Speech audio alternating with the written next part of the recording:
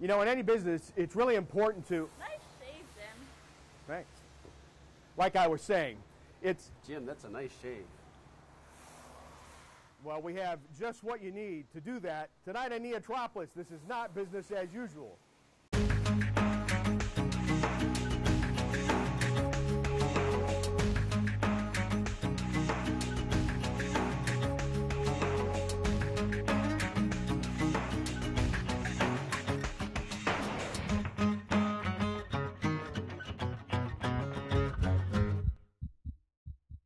Welcome to NEOtropolis. We are not business as usual. Hi, I'm your host, Jim Evans. As we sometimes like to do, we give you a little hint about our featured business right off the top. And the company that we focus on tonight is right at the top of its industry. That's been the case for quite some time now. Now, you know who they are, and there's a pretty good chance you or someone you know use their products, which are made here in Northeast Ohio. So stay with us for that. Right now, though, we take a look at regional business news from the NEOtropolis Good Business News Aggregator. This is the good business news along the I-77 corridor for the week of April 25th.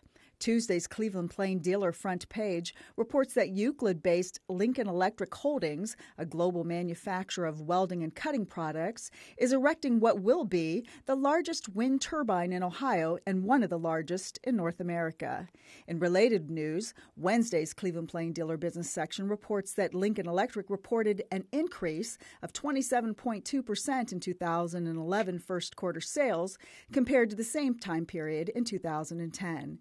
Tuesday's Cleveland Plain Dealer and Akron Beacon Journal business sections report that to meet customer demand, the Akron-Canton Airport will be adding daily nonstop flights to Boston and Milwaukee and additional weekly flights to Philadelphia. Tuesday's Akron Beacon Journal business section reports that according to its annual report, Akron-based Summa Health Systems' 7 owned or affiliated hospitals generated $927.1 million in 2010. Wednesday's Cleveland Plain Dealer business section reports that Cleveland-based Alpha Port Incorporated, a provider of engineering services and applied technologies for the aerospace industry, has signed an agreement with a company out of California to help develop in-space propulsion technology. Wednesday's Cleveland Plain Dealer and Akron Beacon Journal business sections report that Akron-based First Merit Bank has reported 12 straight years of profits and has plans to purchase more banks. Wednesday's Cleveland Plain Dealer and Akron Beacon Journal business sections report that Canton-based The Timken Company's 2010 earnings were $275 million, a dramatic increase from a $134 million loss in 2009. Wednesday's Akron Beacon Journal front page reports that according to a study commissioned by the University Park Alliance, a nonprofit community development corporation, the major anchor institutions located in or near University Park in Akron have a direct total economic impact of $2.5 billion within the area and an indirect impact of $3.5 billion within Ohio.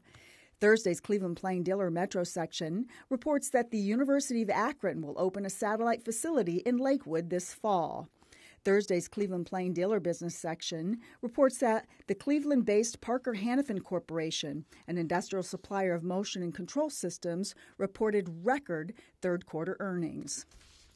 Thursday's Akron Beacon Journal business section reports that Akron-based startup Polyflow LLC and Partners will receive $1.6 million from Ohio's Third Frontier Economic Development Program to work on technology that converts polymer, plastic, and rubber waste into a reusable material. This is the good business news along the I-77 corridor for this week.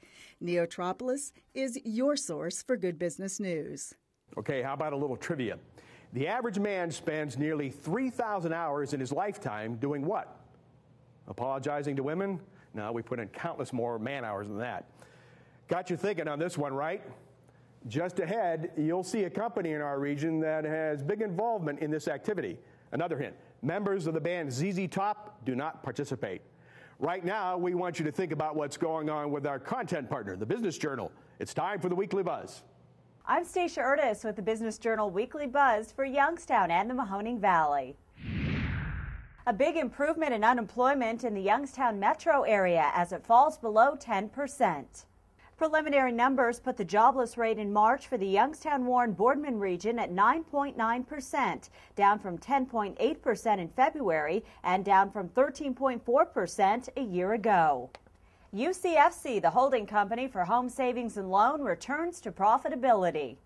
United Community Financial Corp reports a net income for the first quarter of $2.96 million, or 10 cents a share. UCFC President and CEO Patrick Bevac says they're pleased and will continue to focus on improving asset quality. The first thing we've done, in my opinion, the most important, is we've added some quality people to our organization. UCFC has posted losses over the last 3 years. Governor John Kasich calls V&M Star and Delphi two terrific companies for the future. The governor made an unpublicized visit to the valley this week. We caught up with him leaving Delphi's testing complex in Champion, where he checked out an electric charging station in Chevy Volt. I've spent a lot of time talking about Lordstown, and it's important. But Delphi and V&M Star, two terrific companies for the future, and with V&M Star Steel, you start thinking about all the opportunity related to energy, maybe even some ways globally. So good visit. I'm glad I'm here. Earlier, Kasich toured the site where V&M is constructing a $650 million seamless pipe mill. After nearly 4 years of planning, BART Energy's Ohio River Clean Fuels project comes to a halt.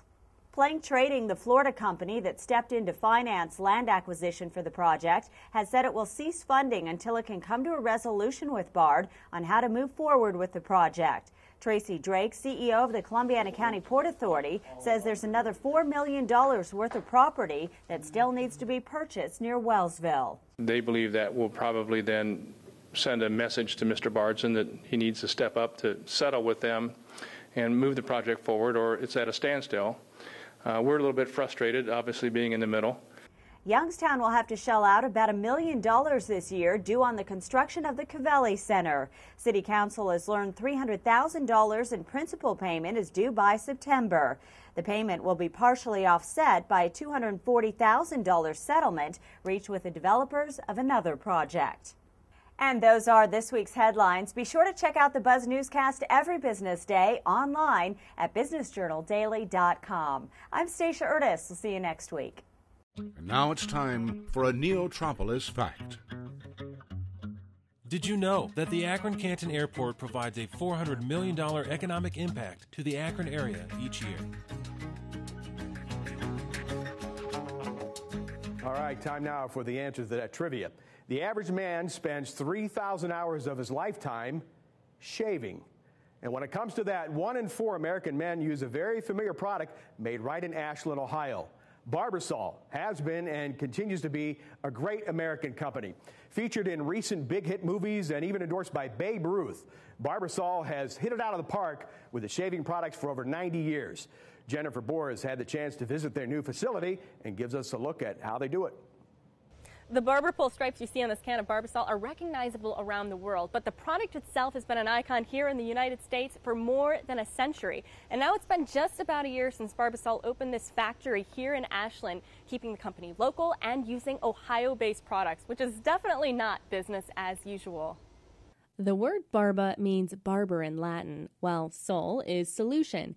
And in 1919, when Barbasol started producing shaving cream, this barber solution changed the way Americans shaved forever, even according to some of the greats, like Babe Ruth. It's a great brand, great product that's not very expensive. So we're very, very proud of our name, the Barbasol name. Company headquarters are in Dublin, Ohio, but Barbasol's newest location, an 80,000 square foot manufacturing plant, is in Ashland. We are very, very happy to be here in Ashland. Ashland is a great community.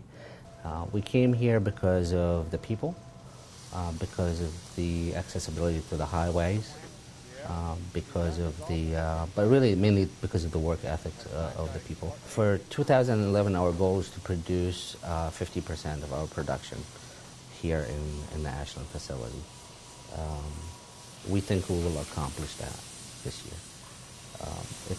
It's important to have more than one location for obvious reasons. God forbid something happens to the building or to the equipment. we have to have another means of producing our product. So that's the purpose of having 2 locations.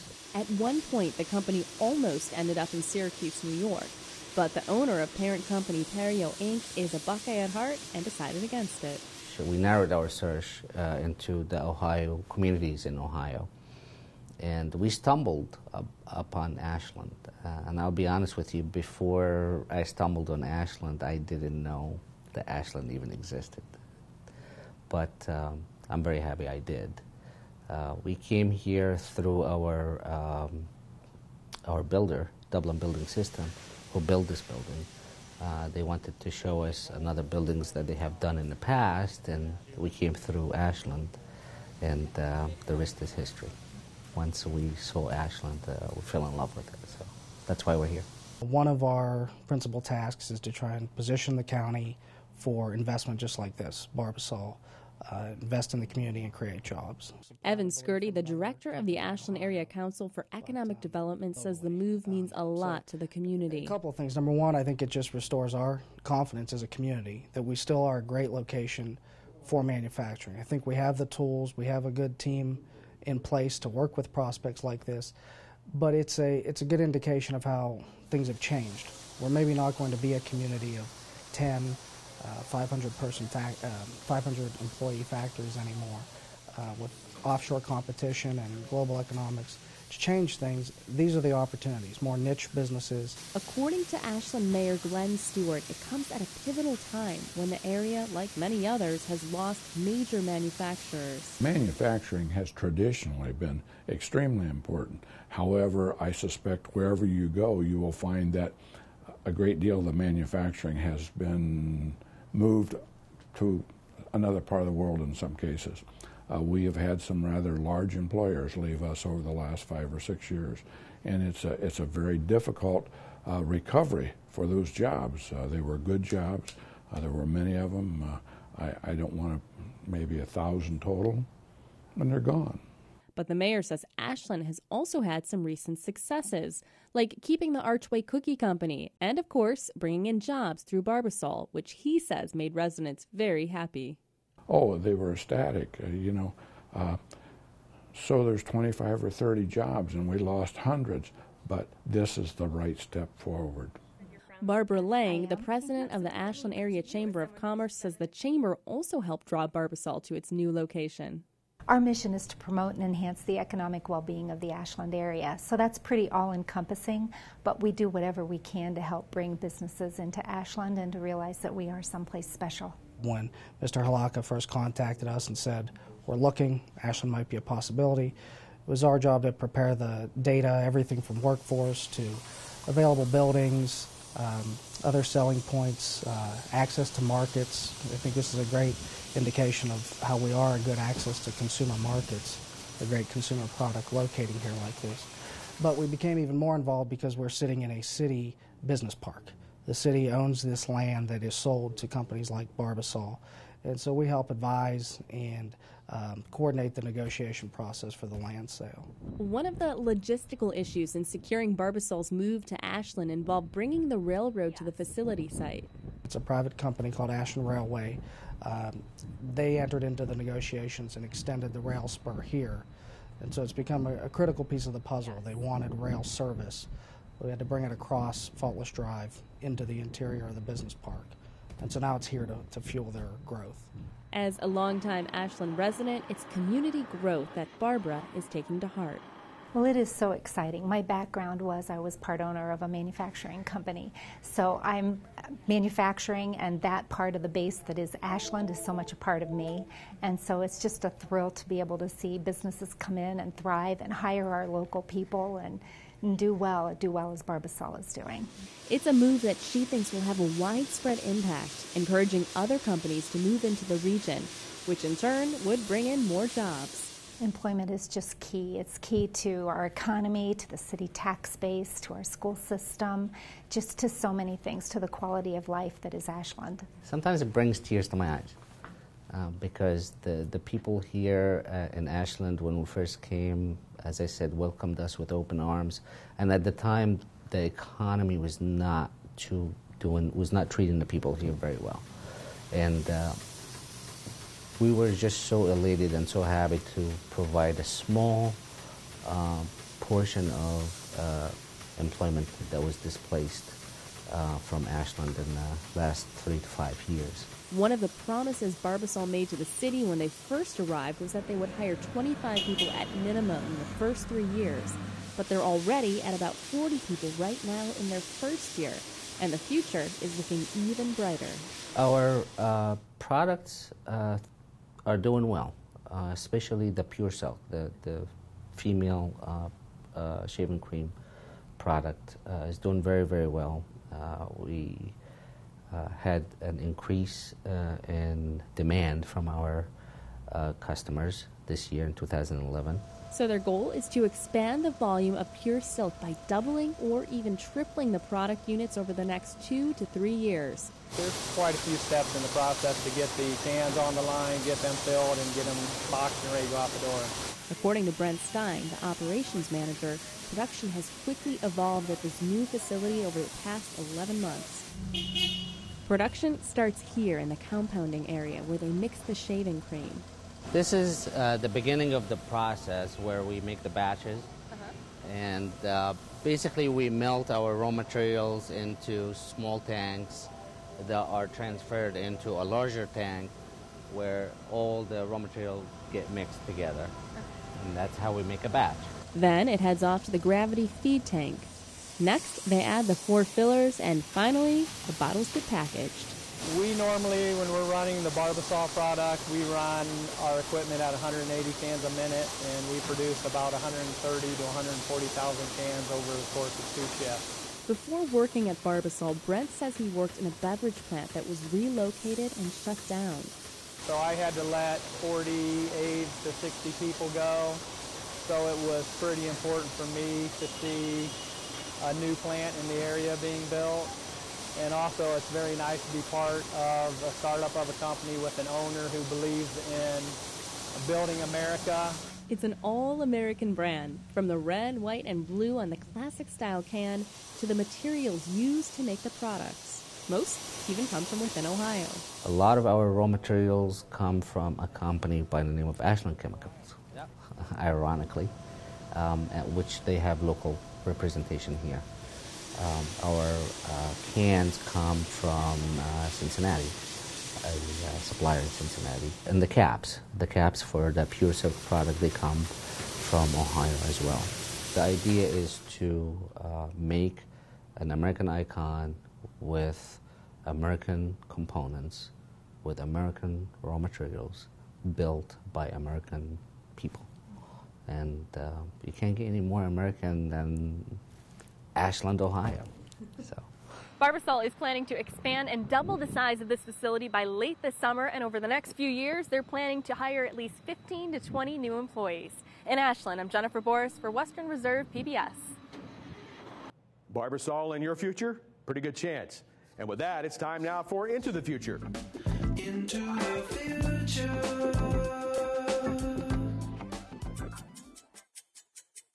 Hi, my name is Rick Arlo. I'm an EMT, biomedical engineer, MD PhD student at Case Western, and also the co-founder of a company called LifeServe Innovations. Through the experiences of myself and my colleagues, we've noticed a lack of innovation in the surgical airway field. This is a procedure in which a tube is placed through the front of the neck and into the trachea for oxygenation of the patient. This lack of innovation has resulted in up to a 70% rate of complications, including loss of your voice, as well as death in U.S. soldiers and civilians every single day. We have developed a patent-pending procedure based on a snake's fang and 2 device embodiments. The first of which will allow pre-hospital paramedics and military medics to save more lives, and the second is the first ever device that will allow non-specialty physicians to perform a superior procedure in both the emergency and non-emergency situation, which is currently only being performed by surgical specialties. The increased use of this procedure will result in increased patient outcomes, as well as an estimated $3,000 saved per procedure, or $400 million saved in aggregate each year. Our preclinical testing in cadavers have shown that the devices are easier to use, are up to 70% faster, and may offer significant clinical safety outcomes. Currently, we are finishing preclinical development and testing of our products with clinical relationships at university hospitals and the Cleveland Clinic. We are raising grant funding through the NIH and the military, as well as seeking private investment. For more information, please visit our website at www.lifeserveinnovations. Thank you. We like to give you an edge on the financial field, and the experts at NCA Financial Planners are here now with the stock wrap. This week's local company spotlight is Huntington Bancshares. Although Huntington Bancshares is headquartered in Columbus, through its subsidiary Huntington National Bank, this financial holding company has a strong Cleveland presence. Huntington Bancshares was founded in the Midwest over 140 years ago and maintains its commitment to the region today with over 600 banking offices located in Indiana, Kentucky, Michigan, Ohio, Pennsylvania, and West Virginia. Huntington also offers retail and commercial financial services online at huntington.com, through its 24-hour telephone bank, and through its network of almost 1,400 ATMs. It is the 35th largest bank holding company in the country ranked by assets and 27th ranked by deposits. More than 1.3 million consumers, 130,000 small businesses, and nearly 20,000 corporations bank with Huntington. Huntington Bancshares recently posted net income of $118.7 million, or 14 cents per share, compared with just $10.4 million, or 1 cent per share a year ago. Huntington Bancshares Incorporated trades on the NASDAQ under the symbol HBAN. The midweek close was $6.77. Year-to-date, the stock is negative 1.46%. Over the last 5 years, Huntington is down 71.65%. And now back to you, Jim. Well, there is plenty of customer satisfaction when it comes to culture and entertainment in Northeast Ohio. We have the man who spends considerable hours on that, and that, of course, is Cool Cleveland's Thomas Mulready. He joins us now to tell you about some other events that are going on in NEOtropolis this weekend. What we're talking about is the business of fun.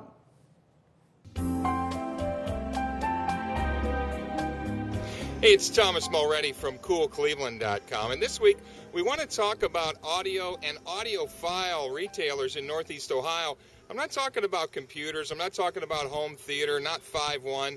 We're talking about true audiophile. This is 2-channel stereo, sort of the old-fashioned kind. It's hard to find these days because everyone's going computer, everyone's going home theater, but there are a couple places we would recommend. For one, Play It Again Sam in Lakewood. Features a lot of used and vintage equipment. They've been around since 1979 right there in Lakewood. Check out some of their classic used and vintage tube amplifiers like Altec and Crown and Sherwood. They've got speaker systems like B&O and Dahlquist. They also have turntables and reel-to-reel tape decks, if you're familiar with that.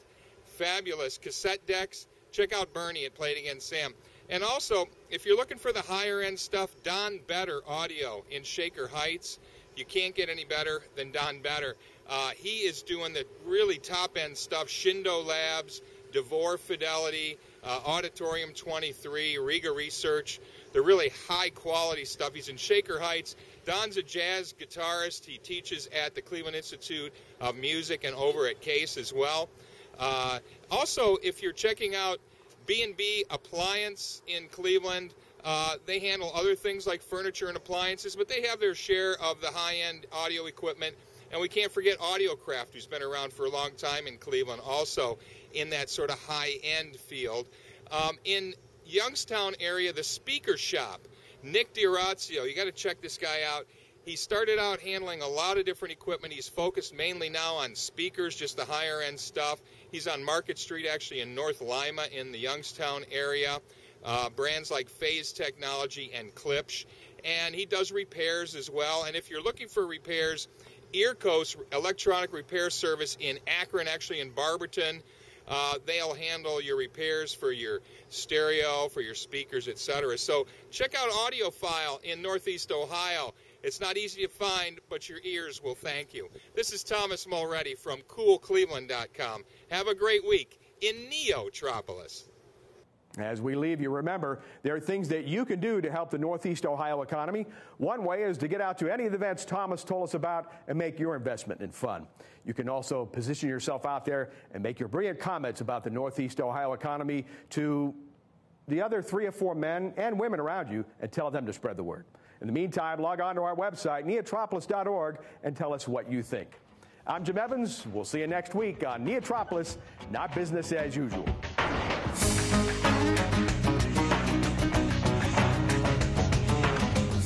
Funding for NEOtropolis has been provided by the Burton D. Morgan Foundation, committed to the free enterprise system. First Place Bank is proud to sponsor NEOtropolis. As a community bank, First Place Bank believes we are only as strong as the communities we serve. Locally owned businesses are the cornerstone of our communities. We concentrate on helping local businesses make the most of their resources through a variety of services delivered with a community banking touch. The Dominion Foundation.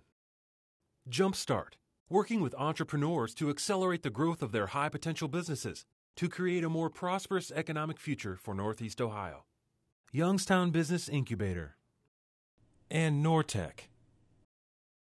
Next week on NEOtropolis, more buzz, stock wrap, and into the future. Find out who is not doing business as usual. Now stay tuned for Newsnight.